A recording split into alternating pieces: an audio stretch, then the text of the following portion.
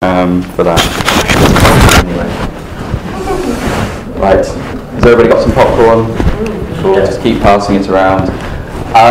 So this is a presentation on, it's called PowerPoint As A Crutch, but it's about sort of technology as a whole and sort of things that we can use, the ways we can use technology and employ it with our teaching.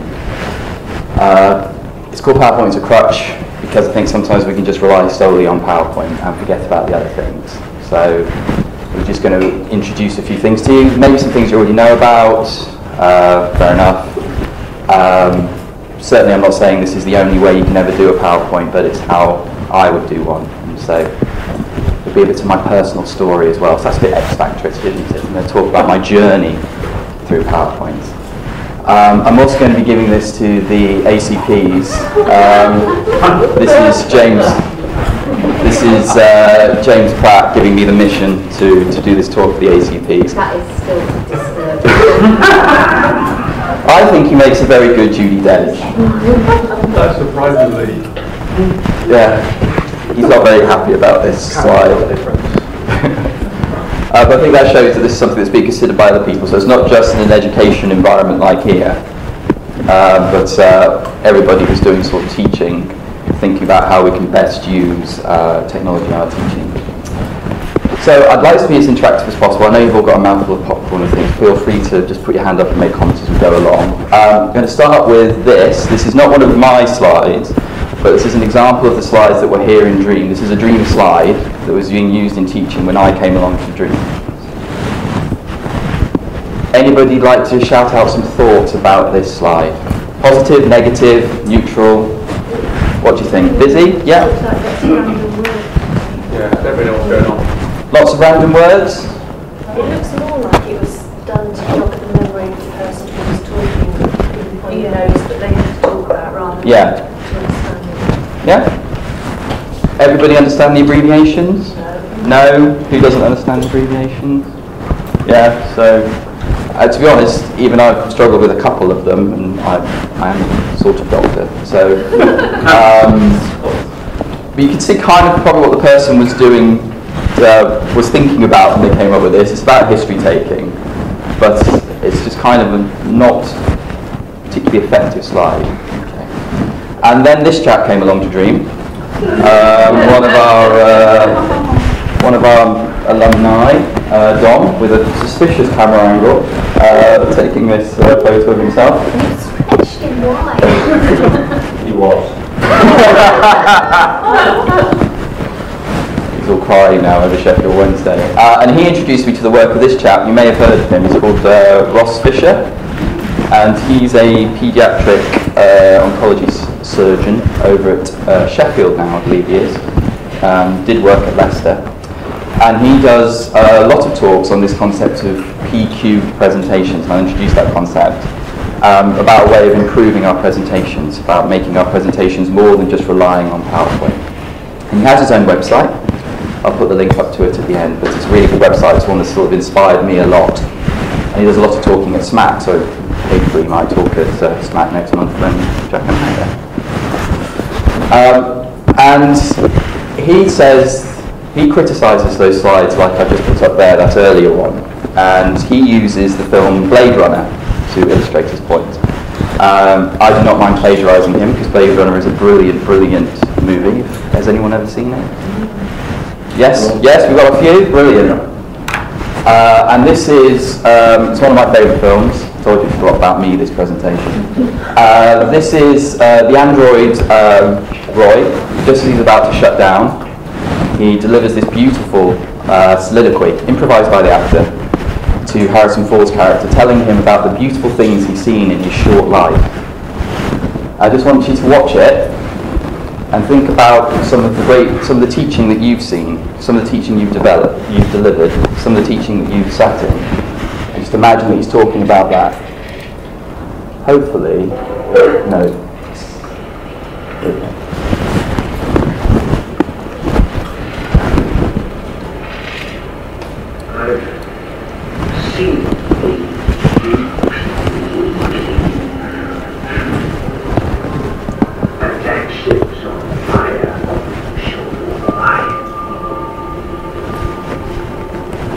I watched Indians literally the calculated 10 hours a day.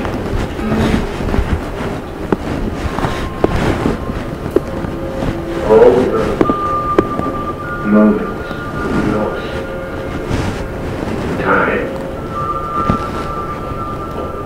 Like tears. Rain.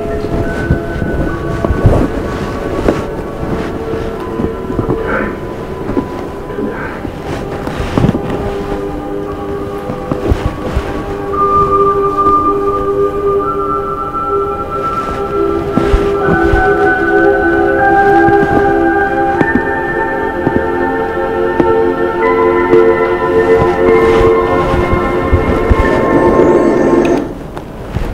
All those moments will be lost in time, like tears in rain.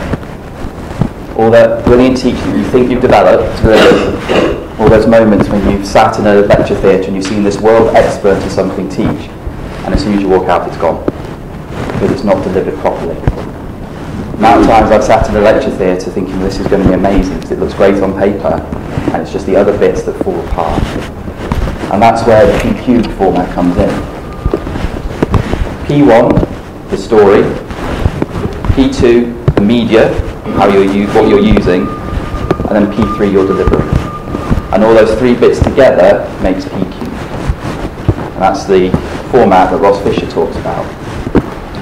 Which I'm going to talk about a bit now. So the first thing is story. Essentially, at its base level, all education is a story. Think back to tribes, a son would turn to his father, where did the world come from? And he'd have myths, he'd have legends, he'd have a story to say this is where it came from, that's where education came from. And that's the same even now. Even if you're doing a session on an ECG, you've got a story to tell about what an ECG is and how we do it. And in that way you have to approach it like a storyboard.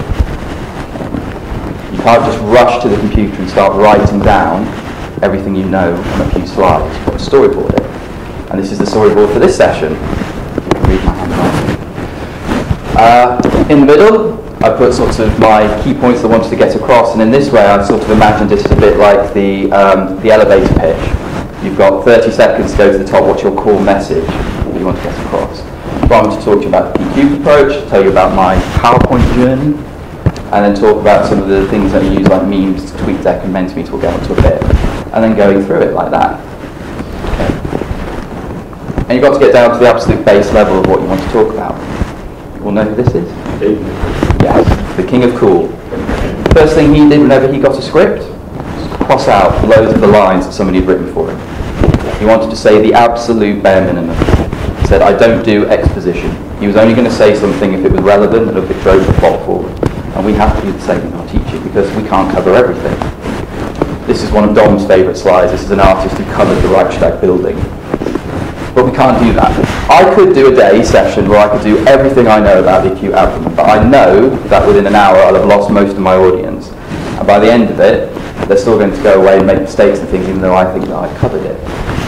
Okay. It's because it's not delivered properly and you're not concisely enough. What you can do though is put on a session that introduces some core concepts and inspire your learners to go on, either on the shop floor or through books, to learn a bit more.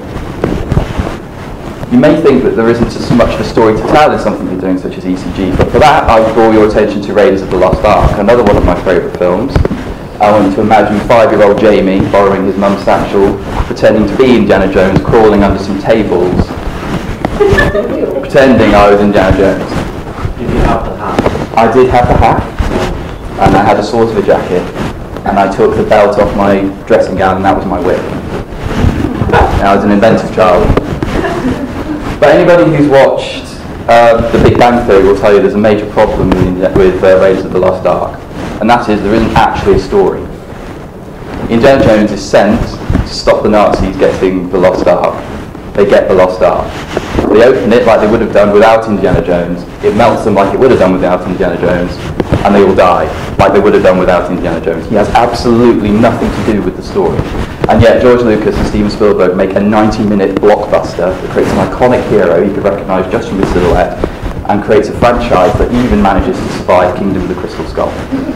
I still want my refund after that film. You can make something out of anything, is the point I'm saying. This is a slide that I put at the beginning of my GKA talk, and I started to illustrate another point about thinking about our audience. I'm a bit of a geek. I like this sort of thing. This is a molecule of insulin. I thought it looked pretty cool. First time I delivered this session, somebody looked at this and said, "Oh, is it going to be one of those boring doctor's presentations?" Because they thought I was just going to talk about molecules and things like that. What was something quite interesting and just a neat talking point for me turned off somebody in my audience. I was going, no, it's not about that, it's just about this. We always have to think about our audience. Somewhere like in Dream, where we've got people coming from the community, people with different backgrounds. We always have to go and think, what do they actually need me to talk about? Does such and such need me to actually tell them about how the conduction pathway in the heart, or do they just need to know about the lead placement? What's the actual, what they need to get down to it? The next part is media. Okay. So this is an example of a cave painting. I think it illustrates the point I'm trying to make here. We know nothing about the people that painted this. We don't know what language they used. We don't know anything about them. But just by looking at this picture, we know exactly what they're on about. There was 5 people, went hunting. 2 of them had bows and arrows, 3 had spears. They came across, I'm guessing, a doe and a stag, and they went hunting. That's it. A lot can be said with pictures that can't be said with letters or words. I think we found with all the horrible news at the moment, pictures can be a lot more powerful than anything that's ever put down in print. So this brings on to a very key point that Ross Fisher talked about. Guns don't kill, bullet points do. And it's a fact that if you put up a picture and teach in front of this picture, that is better for your audience, they retain more than if you stand next to a whole load of bullet points. What's also been proven is that standing next to a completely blank screen and talking, your audience retains more than if you've got bullet points. Bullet points kill. If you put anything up on a screen, people will read it. This is an example, this is my mobile phone contract. We are tuned to pattern recognise. Words are patterns. You will just start reading. You will start reading, and while you're reading, you're not listening to me. Even if I tell you not to read, you will still read. If you put something up there, even though I'm saying to you, do not read what is on this screen, you will read. And I'm guaranteed you've all gone down to the bottom. It's pointless, waste of time. Okay. There is a finite amount of cognitive load that people can take. Even ladies, there's only so much multitasking we can do. Okay. You're making your audience like that. You've got a whole load of words and somebody talking, and they're trying to make notes. It's just too much. And your audience are not going to take anything away from the session that you're delivering. The heart is a pump. It has 4 chambers. The aorta carries oxygenated blood away from the heart to the body. Well, I mean, what's the point of me in that moment? What's the point if I'm just going to stand here and read what's off a picture with the audience? I may as well not be there. Your audience may as well be at home, just with the slides, go through it in their bedroom. Okay. That's a bit better, but does it really need the heart annotation? The key point of this is to illustrate, not to annotate. That's a bit better. That's even better. Nice picture. I can talk about this. There's the aorta, there's the brachiocephalic trunk, there's the left common carotid, there's the left subclavian artery. I can do all that. I've got the knowledge. I don't need that as a prop. I can just point to it and use that to illustrate the point I'm trying to make. And just doesn't that look just a lot nicer? Just a whole load of words about the heart. Brian Cox, another hero of mine. Here he is on tour. 2 big screens dedicated to him because he's Brian Cox. And then just a nice picture behind him. Doesn't need any arrows saying there's a star, that's a nebula. Doesn't insult his audience. It's just there it is. It's a nice sort of thing. And he's the centre of attention with those nice big pictures of him in the book that he probably tried to get. So that sort of thing on pictures. I want to talk a little bit more about fonts now. Who likes that font? No one likes Comic Sans. It's the black sheep of the family, isn't it? So when I was talking to Nick from the university about putting on a PowerPoint presentation for UMEC this year, it says there at the bottom, we do not do Comic Sans in very big. We do not do Comic Sans. Why is that? Why do people not like Comic Sans? Particularly professional? It's a bit messy, doesn't it? I quite like it. I knew you were going to say something, Ali. Yeah. Ali likes. He asked me the other day, and I'm surprised he hasn't outed me. I do. That doesn't bother me. No. So some places do say don't do Comic Sans, wingdings as well, things like that. What's wingding? Wingding is another font. It's basically just symbols. It's rubbish. Yeah, basically like hieroglyphics. So you could think, okay, does this look professional? Is it professional if my words come in swooping with sound effects, like something like a 10-year-old did at school, anything like that? You could think things like that. Does anyone prefer that? No? Why do you not prefer that? Capitals. Shouting. It's a bit aggressive. So that's Times New Roman, a nice sensible font. But it's a bit shouty, isn't it? Some people say, oh, capitals, aortic aneurysm is dangerous. It's dangerous. That illustrates the point, isn't it? What about that? Out of the three? This is calibri, yeah. It does have a bullet point and everything. The fact of the matter is, it's easier to read a word that is in lowercase than it is to read in capitals. If you are going to get your audience to read, it is a lot easier, because we see a word as a shape, not as actually letter by letter. That is a lot easier for people to read. That's why road signs are written in the lowercase, because it's read quicker. So that can be read quicker than your capital. But I would propose a different way of thinking about it, going, because I want to talk about AAA, I want my audience to go away with something memorable. AAA is dangerous. AAA, what can I do? Can I create a saying out of that? So I would come up with a slide a bit like this now. I would have that, rather than saying something, AAA is dangerous. I have some AAA batteries, don't delay anything AAA. Something memorable for my audience to go away from. Think of that. So this is an example of, this is one of my slides, so please be gentle. This is a slide that I made in my first month here in Dream, talking about head injuries and when you need to do a CT head. So the sort of criteria. I think we can agree, not very good, to be honest. I'm a big boy. No? It gives you the facts. Yeah. I can't bother to read past the first bit. Yeah. No? Yeah. Bullet points. So this is the thing with bullet points, isn't it? Because bullet points sort of makes you think there's a hierarchy. So is this point less important than the top point? Because it sort of starts going in, bullet point changes, it implies a hierarchy. If it does go on to a second slide, is the second slide as important as the first slide? So now, I think, when I had to do a talk to the fifth year medical students on CT head management a few months ago, I thought, how can I best do this as a picture? It took me about 20 minutes as opposed to just writing this out, which took a few minutes. I came up with something like this. So it's just a case of Googling some images, getting some silhouettes, changing some colours around, but it's all got the same information that the previous slide had about the necessary factors that you need to have in order to scan somebody's head with a head injury. Are they vomiting? Are they on anything to thin their blood? Have they got panda eyes, so the bruising around the eyes? Any seizure activity? Are they unconscious or low GCS? It's all there. And I think that's a bit more memorable than just a whole load of script. So this is sort of going through my mind when I'm stood up in front of the nurses and CSWs talking about DKA. This is basically what I've got to say to my audience. What is DKA? Da, da, da, da, da. This is essentially what I was saying. You put all that on the side, it's an awful lot, isn't it?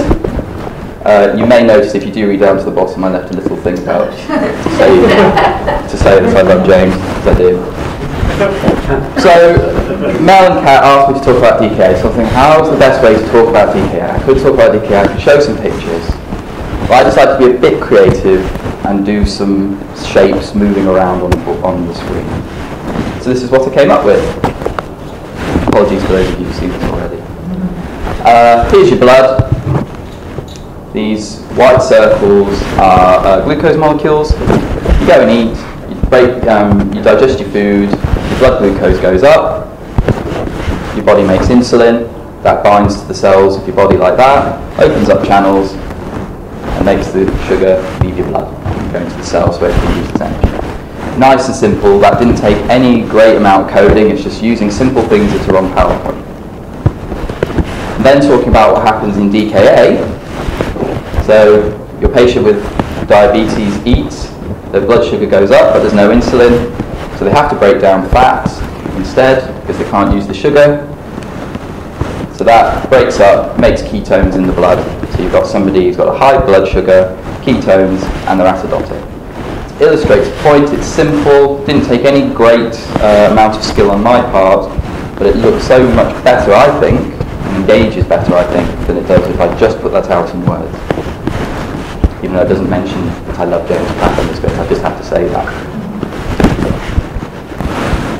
This is another example of a slide that I did when I first came to Dream. So you can see here I'm trying to make a bit of an effort with some red flags. I'm trying to make it look interesting, but I think it fails a little bit. Whereas now I come up with something like this. So this is an example of a meme. M-E-M-E. Okay? This is what is known as a skeptical African child meme. I believe that's what it's called, isn't it? And you can see all of these on the internet. Usually they have a sort of a political theme to them. So it might be, so you think Trump won without Putin, something like that. So it's about getting a point across. But increasingly they are being used in education, because I think that gets across a message a lot better than me putting it down in words. It's a bit funny, sort of conveys an emotion as well. You know, this is how somebody would look to me on the shop floor if I said, oh, I think they're just drunk. I know that Matt, Sam, Kat, other Matt would go, are you sure, Jamie? You sure you don't want to scan their head? You know, I know that. And they're very easy to make these. So all we need to do is Google meme generator, and there's all of these ones you can come and find them. And this is the Morpheus meme, where it goes, what if I told you? So you can put something like, what if I told you were presenting wrong? Generate, it's free, and then that goes into this slide. And it's sort of nice and easy. All free, absolutely free. Just some more examples of the things that I've done. So this is one that I do with the third years, part of their chest pain thing. This is their opening slide. Just a bit of silliness. This is Fry from Futurama, things like that. Shortness of breath, tachycardia, sweating, feeling of impending doom, my differential diagnosis is you're either having a heart attack or you're about to do an oscillation. So, you know, bit silly, bit fun. This is the cool ski dude from Futurama, not Futurama, South Park even, who's going through the safety talk. If this happens, you're going to have a bad time. If this happens, you're going to have a bad time. If you forget the aorta, you're going to have a bad time. Again, it's like that safety talk about when it comes to the abdominal pain, if you forget about the aorta, you're going to have a bad time. You've always got to think about aortic dissection, aortic rupture. Right, this is another one I like to use in my collapse talk. She collapsed because aliens. This is a guy from a History Channel documentary who put down everything to aliens. So the pyramids are aliens, the Great Wall of China was put there by aliens. If you go around going, if you put down collapse query cause as a diagnosis, that's not a diagnosis, you're silly. You're just like this guy who believes that everything is put down to aliens. There's always a reason why somebody fell. So this is the slide that I use to put that point across. Bit silly, bit fun, but I think it conveys a point a lot better than just putting it down in words. Finally, we need to look at the delivery. So it's no point having amazing story to tell, amazing media, if you're just going to spend, hi everyone, I'm going to talk to you today about aortic aneurysm. It's just bad. And we've all been in that talks where you actually feel anxious because the guy on the stage is just like, hello, and it's just awkward, and then people stop listening. Or, you know, nativity presentation, you know, nativity plays and things like that. So, I'm just going to show a couple of examples of two more of my heroes, one sadly departed, telling a story, and both showing a different way of how to present and to tell a story. Well, I think both are very effective. I'm going to try and skip the profanity bit. think I'm timing this right. Brazilians go, look, I'm playing soccer, okay. Look, I'm scoring. And now I'm kicking the ball. The soccer's kind of mellow, you know, it's a little passive aggressive though when you got that thing of like, I didn't do anything. What are you looking at? It's not like hot. Yeah, there's a lot of swearing. That's Robin Williams, throwing himself about on stage, different voices, moving himself about. Here's Sir David Attenborough though, telling a story. And all he's doing is just sat there. Thinking about this, so you know, because you've done so much filming over the years, you've been on location, you've been in all sorts of extraordinary situations, you've seen them, remember them. What were the times when you felt most in danger, when you really thought this might be it? Not very often actually. I suppose the time when I really thought maybe this was not going too well was when I was with a very great expert, East African expert, knew about big game. He was a great elephant expert. And I was travelling with him in a Land Rover through some trip. And we were driving on perfectly happily, and I heard a sort of disappearing, and my expert friend said, "Did you hear that?" I said, "What?" He said, "Well, that noise down here." He said that we were charged by a rhino. I said, "Really?" "Oh, it's a dummy charge. That's what they do with dummy charges.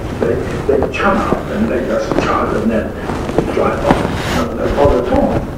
So I said, "Oh, very interesting." And then suddenly there was this noise again. And this time it ended with a boom. Actually, the Land Rover was picked up by its horns from the back end and shook like that. And of course, and I saw this chap's hand. Remember, his hands on the steering wheel, white knuckles. See? And we went out, and then it went boom again. This time it went over the back wheel and shook. And eventually the rhino went backwards and retreated.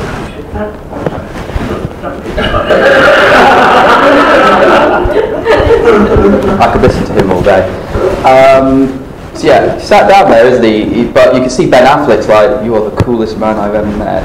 You know, still holds your attention. You can still imagine. So you're imagining the football with Robin Williams, but you're just imagining it just as vividly the rhino with David Attenborough. So it doesn't matter if you're sat down, it doesn't matter if you feel like you can jump around in front of your audience, you can still convey passion and interest. And if you're interested and passionate in your talk and what you're talking about, that will make your audience do it. It's no good you saying, if you're not interested in the topic, your audience will be interested in your topic. And it all just comes down to practice, really. Practice, practice, practice. Who's that? Rory McIlroy. Is that me? That is an example of me, yeah? I don't think there'd be a guy there if it was me doing practicing my driving. I'm obviously very confident that Rory's going to smack it all the way up there, but yeah. He's not just got one ball, has he? He's got several there, he's got a few more. He's doing the same shot over and over again. It's all about practicing the delivery, and every time you do a presentation, sometimes something will work, sometimes something doesn't work, and you take that with you and you go forward. So, time for a little bit of an exercise. There's no big bits of paper or anything like that. But with the person sort of sat in maybe in a 3 or a 4, I just want you to think now, you're doing a talk on clinical red flags and bias.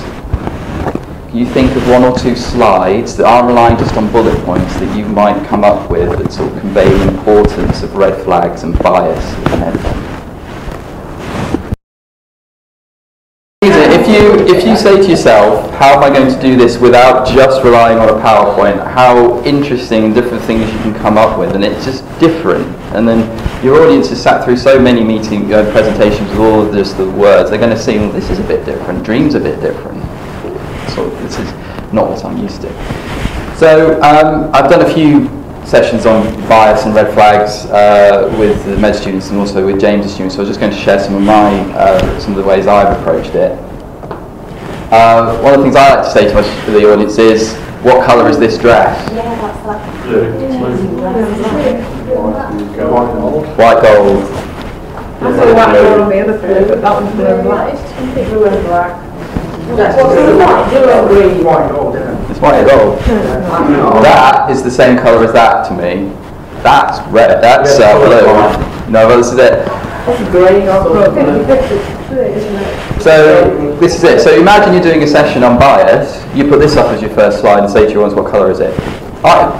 Breaks the ice, gets people talking, and it illustrates the point that I could be in an audience of nurses, CSWs, and I show this and I go, I think this is white and gold, and then they're going, this is a doctor. What the hell? Why does he think?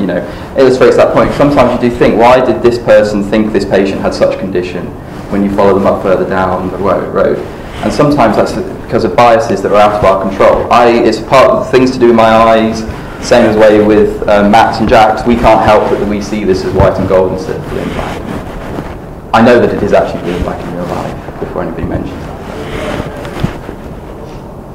Another one I would say to the audience is, what animal made this? Is it a zebra or is it a horse? So this is like the patient coming in with shortness of breath. Is it a PE? Is it asthma?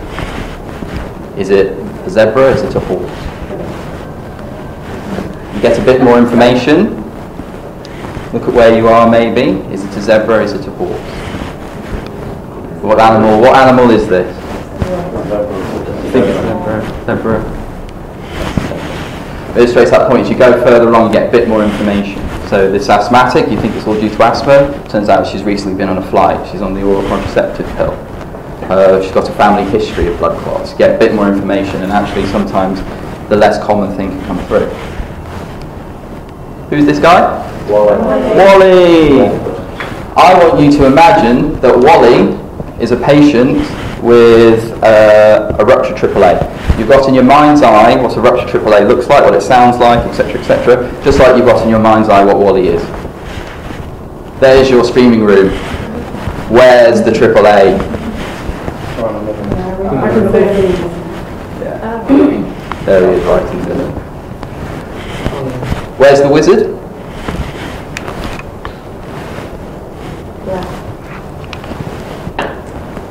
Where? Can you see the wizard? Can you see the bad guy? The thing on the left. Yeah, there's the bad guy. And there is a wizard with a red robe and a blue hat. You see him? Oh yeah.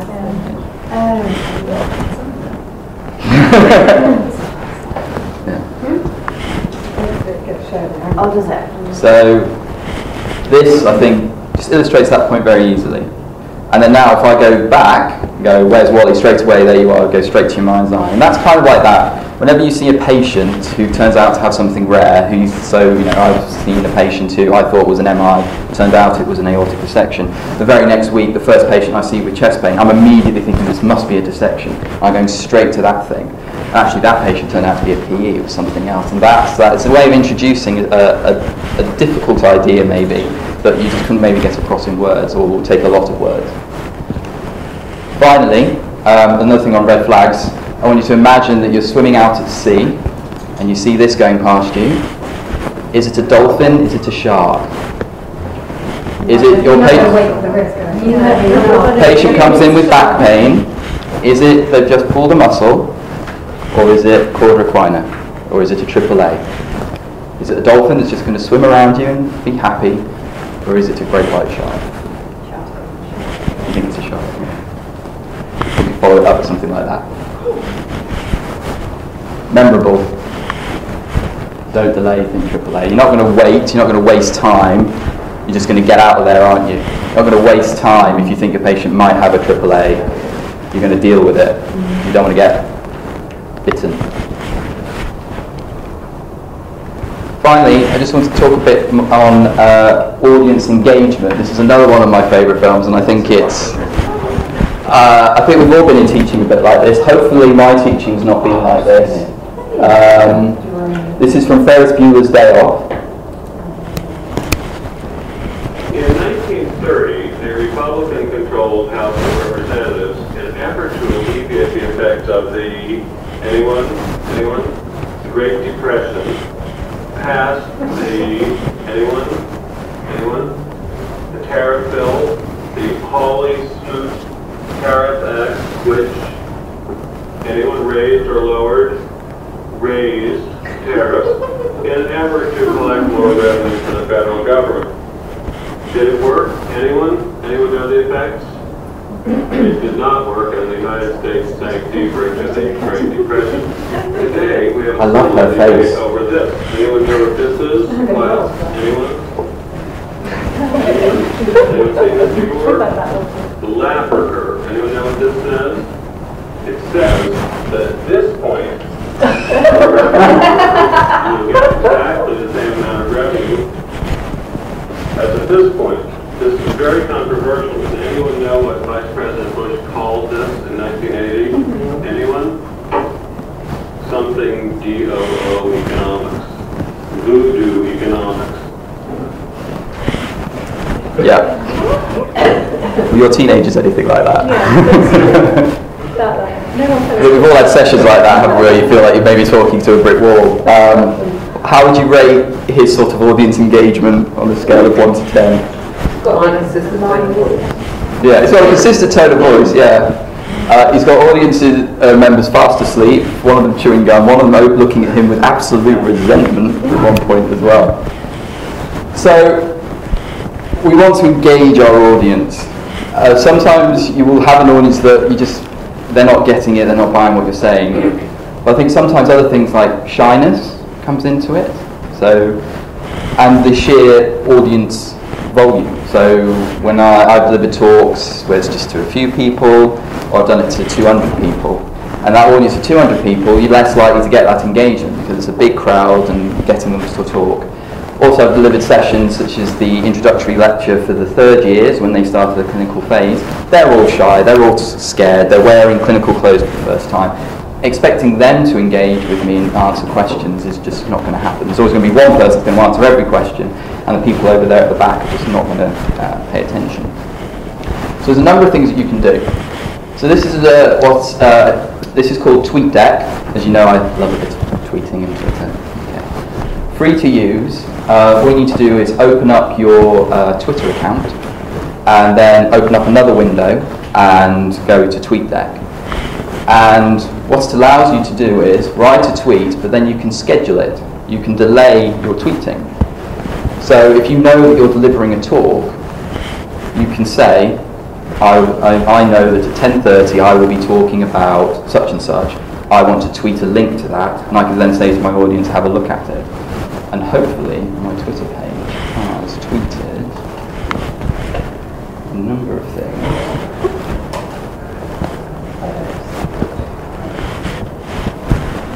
How do you rate it? So yeah, presenting on PowerPoint as a crutch.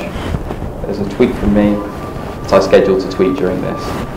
And then I could put up a link, so I could then put up a link, say, to the NHS CT head guidelines. And then that comes up I'll know that'll be on my Twitter page, on my Twitter feed. If people aren't on Twitter, I can put a hashtag in it, say hashtag McDreamyTweeting or something, and just ask them to Google that hashtag, and it will come up with the tweets, and so then they can use that. And it's a way of engaging. For those of you who were at EM2C a few weeks ago, Damien Rowland, one of the consultants from Leicester, who's a big fan of this, he mentioned, and I think it's very true, students and audience members now coming to these things don't just expect to sit there and have a PowerPoint for you to read off. If they think that, they're going to be shortchanged. Education is very expensive these days, courses are expensive. They want something more to go forward, and this is an example of that. If you know that you're going to be doing something at a certain time, if you TweetDeck it, it'll come up. Mentimeter. So I'm a big fan of Mentimeter. I hope this will work. This is where we go. Use your phone, go to www.menti.com, and there's your code. I hope this will work.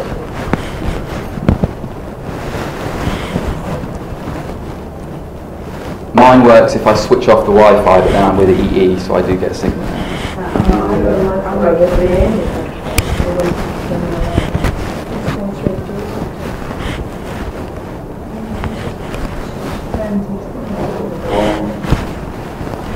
So this is an example of the sort of things that you can do. If you've got an audience group there, you can put something up like this going, you know. It's not illegal. No. But you can imagine if you were doing a more serious presentation, you could use this for something. So, you know, what category should a AAA be? Category 1 to 8, for example.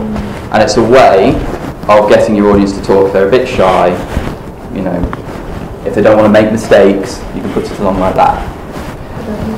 What's interesting in this is, I think the use of more technology in talks has changed talk etiquette. There used to be a thing that you've all got to be staring at the speaker and it's rude if not. Whereas now, the more presentations I go to, you see people sat there with their phone out, tweeting and doing things like this. Is anybody getting signal? Yeah, I've got the option to put it in jackets and my phone.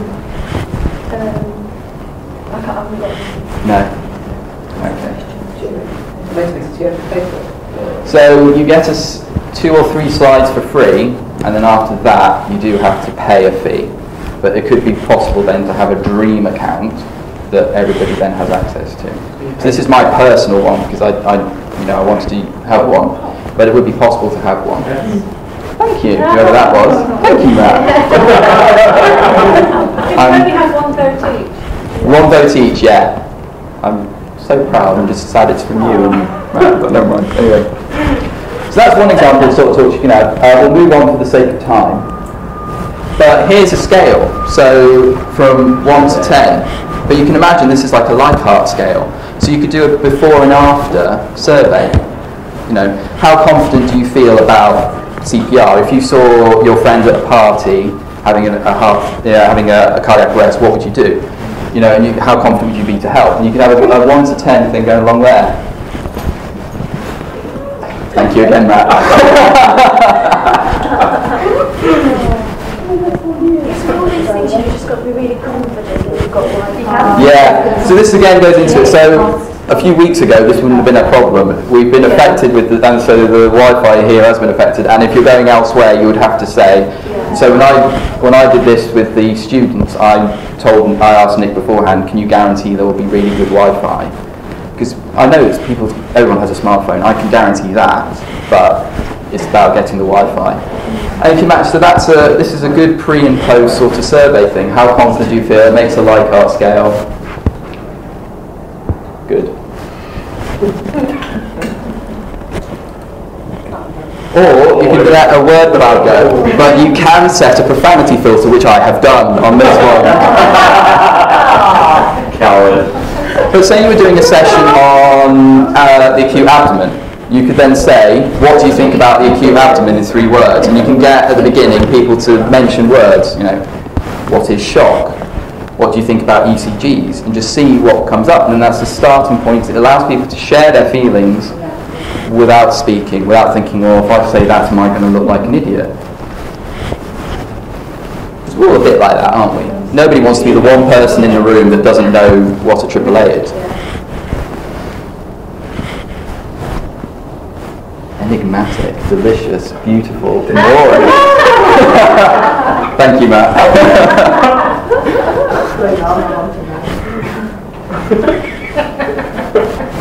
Who put enigmatic?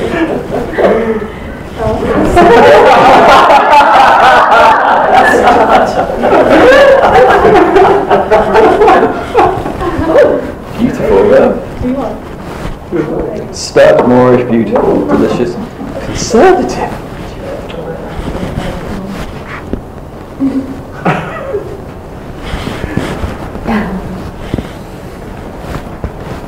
Then starts getting a few. And so the more time something is said, the bigger the word is. So that's the other thing that comes into it. So you might then notice a theme.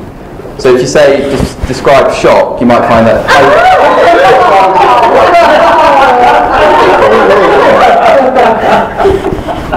Obviously some profanity does... Damn! And that was only 1 vote, it's not one of the big votes. No, beautiful, yes. So when you say so, just talk about shock. Hypotension would then be a big word, wouldn't it? Tachycardia would be big words. So you go, yeah, this is the sort of things you can talk about. Is everybody finished, or is there anybody still wanting to get their words up on there? Okay.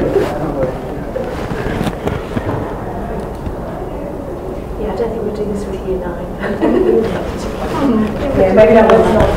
What you can also do is have a quiz.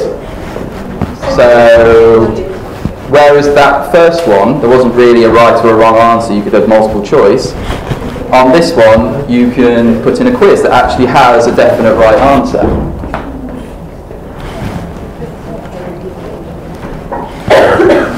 So it has a countdown. Who is my favourite James Bond? One of them is right, one of them is not. Did it change recently? That would be cheating. Is this personal or you? This is me. Yeah. This is me. Who is my favourite James Bond? One got it right. All of them? Yeah. It's one of our butchers in Ashford. So some people like Pierce. My mum's a big Pierce fan. She also likes Sir Roger, rest in peace. I do like Daniel, but Timothy is still my favourite.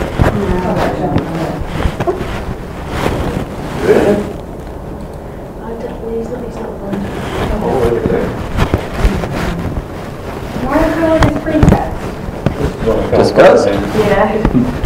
So this is a free text option that puts things up in bubbles. So this is different to the word cloud, but you could say this at the end of your talk to say, so what will you take from here? So say you've done a talk on ECGs. What are you going to take? What's the one thing you take from this? And it creates a wall like that. So it might say something like, I will now make sure all chess leads are in the right place. And so you get that sort of thing, rather than people being expected to put their hand up, do it this way. Well done. Whoever put that? Who put that? Well done, whoever it was. Can't you tell that it's static? No, it's anonymous. It does record the results, and I'll show you that in a bit.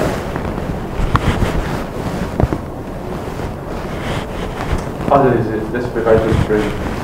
Doesn't say how much do you have to pay for it? It was about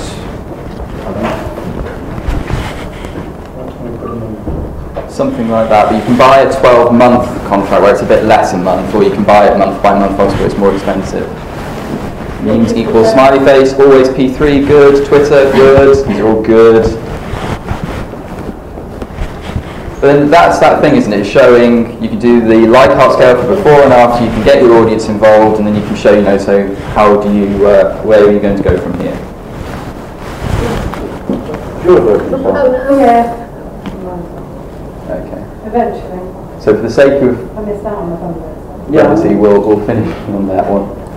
I'll probably know a lot You've got to be more. more, you've got to be more like diplomatic. So then, when you finish, so all those results are now recorded, I can press on here, and it will export results as an Excel file. So it downloads all of them. So say you've got a survey pre and after, and you don't want to be going through all that paper, because I'm sure Jack will say it's a nightmare. You can do it all off here, and it creates an Excel file for you automatically. So you don't have to go through any of that before and after stuff. You can ask the same sorts of questions, you can do the same sort of Likert scales, but it's just automatic and it makes it as an Excel. Do you have another way of life? Yes, of course. So it's just that quickly, and then click on it, and then there it goes, an Excel format file. Click on it.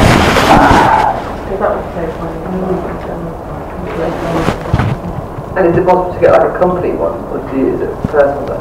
So you could have a dream one, as long as everybody knows the username and the password, you can all log in, and there you go. So all of your voters, so you could have you could have as many as you want, and you get your answers. And then like that. And then nobody's had to go through loads of paperwork. We've saved on paper, we've saved on time, and it's just there. And how quick was that? Where would you get the picture for the word map? So there it is. Enigmatic, delicious. So one person put those three, one person put those three, one person put just knob.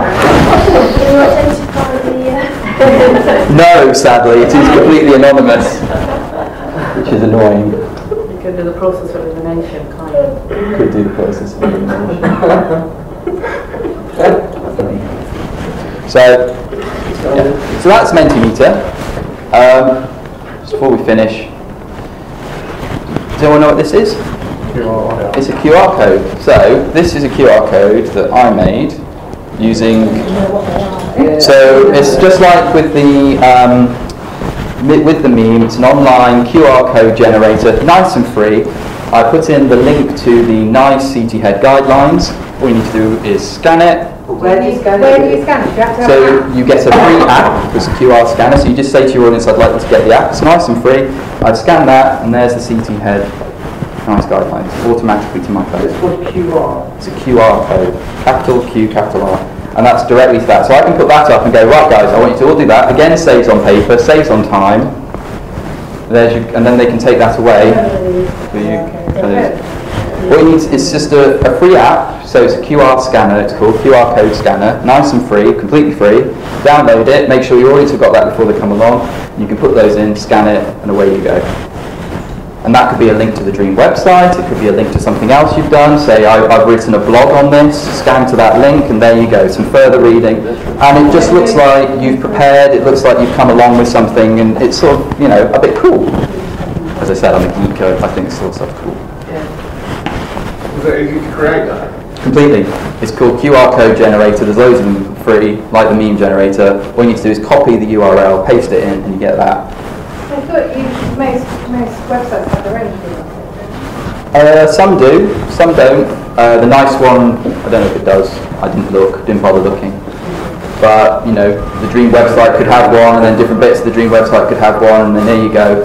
And again, like you said, it's just about making sure, A, you've got the Wi-Fi, but it's about saying beforehand, welcome to Dream, we ask that you bring a smartphone, and could you please make sure you have a QR code scanner on there for this sort of thing.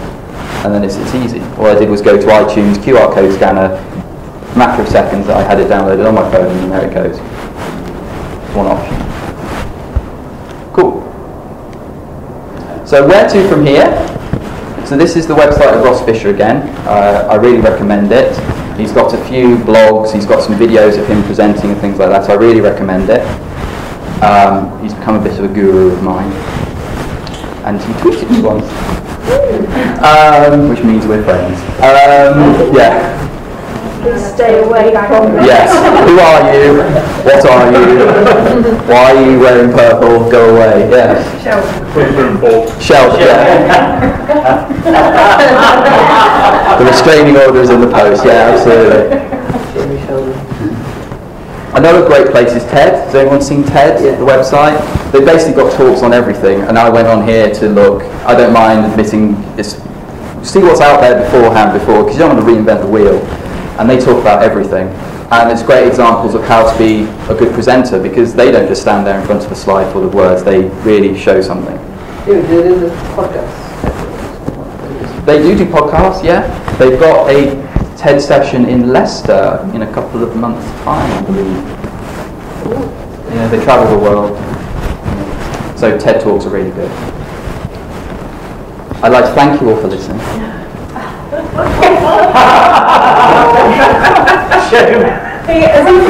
Yes. How surprised he is to be there. Someone's wearing some very restraining underwear. The sad thing is, I probably would have known. He's just like, how come you look so good? You look like that. There you go. Anyway. About 10 years ago. Sorry? Who's Bomb Girl? That is, what's her name? Sabrice from Skyfall. This is the Skyfall one. So thank you for listening. I hope I've not bored you. I hope you're feeling a bit inspired. I will, in honour of yesterday, I will leave the final words to the late, great Sir Roger Moore.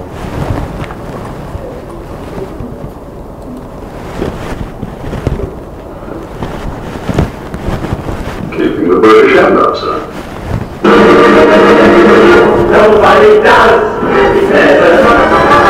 Always end on music.